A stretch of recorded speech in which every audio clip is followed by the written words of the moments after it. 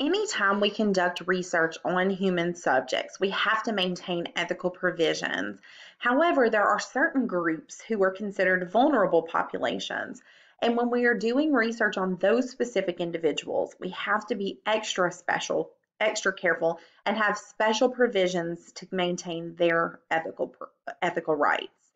So, a vulnerable subject is basically anyone who is going to require extra provisions of protections beyond a traditional human subject. Some of them are considered vulnerable because they simply cannot make decisions on their own, whether that be because of developmental issues or cognitive issues, or maybe a combination of both.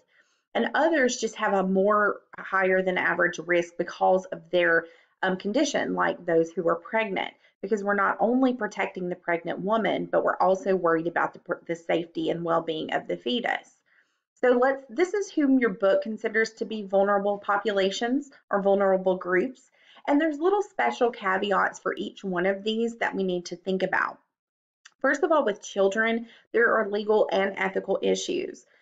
Depending on the child's age and the state or place of residence, we have to know what the legal age of consent is for our jurisdiction. So for some places it may be 18, for some places it might be 17, sometimes it's if they're medically emancipated. So we need to understand what the laws are for where we do our nursing practice. What if a child is below the age of consent? That means they legally cannot provide consent for any type of research study. It doesn't matter how minimal the risk might be, we cannot proceed if they cannot physically give consent. Their parent or legal guardian must give consent for them.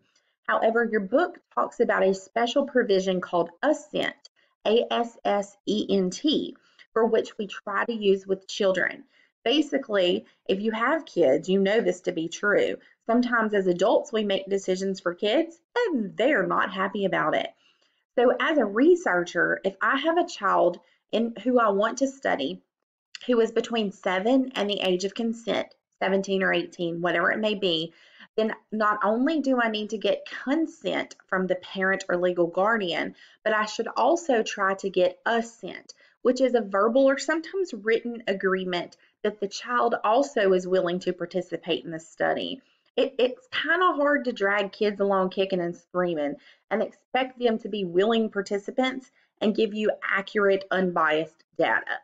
So for kids over the age 7 or over, we try to do consent from the parents and assent.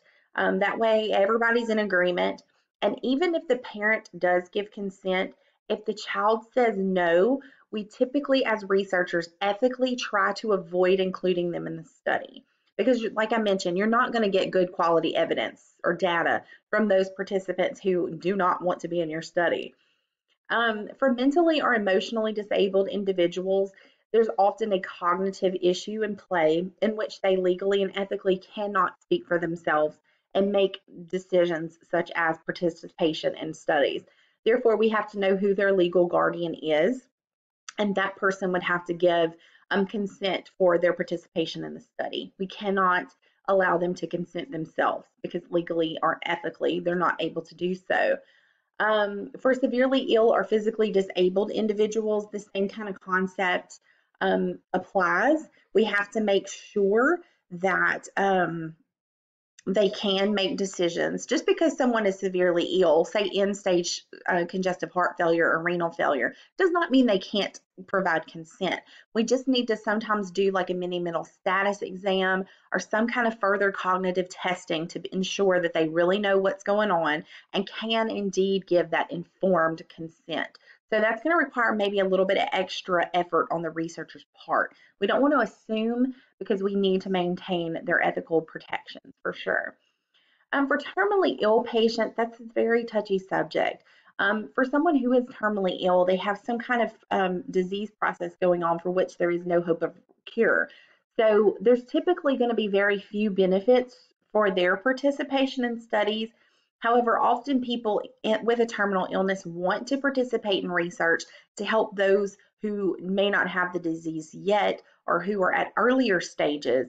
Oftentimes they want to give the other folks a chance for a cure. However, we need to be very specific when including them in their studies to let them know that this proposed intervention is not a cure for your disease. We cannot guarantee that your symptoms will improve, nor can we say that we can prevent them from getting worse. So we have to be very specific with the risk benefit discussion with those who are terminally ill. Institutionalized individuals, that doesn't necessarily mean those in correctional centers alone, though that is a population who is institutionalized. We could also be thinking about those who live in long-term care facilities like nursing homes and things like that. They are institutionalized, which means they're kind of like captive audiences. They can't just like leave. And so our focus there is to make sure just because you're in this prison or just because you're in this nursing home does not mean you have to do this study.